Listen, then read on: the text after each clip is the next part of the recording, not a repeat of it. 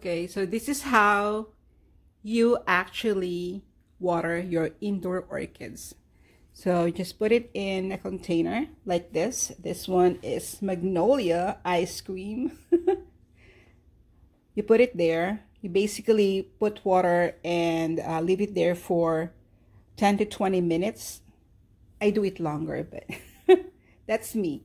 And then you completely drain it. So I'm gonna take out the orchid. Completely drain it super well. There we go. I basically water my orchids every 7 to 10 days.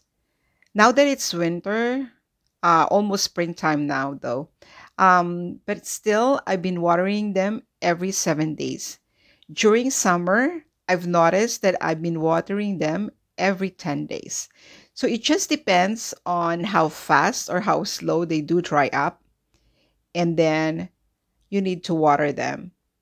Just be mindful if they're already dry and they kind of like they have a schedule. So just make sure that it's completely drained from water.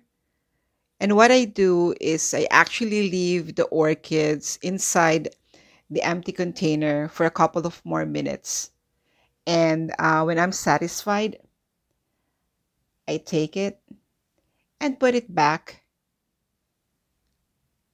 where they belong. In my case, I put it in my windowsill when there's lots of sunlight.